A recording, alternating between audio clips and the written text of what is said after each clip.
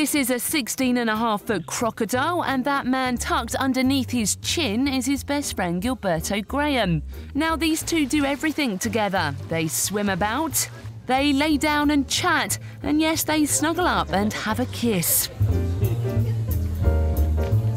All right, he should stop doing that now, it's weird. Every Sunday, Gilberto and his seemingly domesticated crocodile put on a show for the crowds in Costa Rica. The pair have such a bond after Gilberto nursed the reptile back to health after he was shot by a farmer. What a lovely, insane story.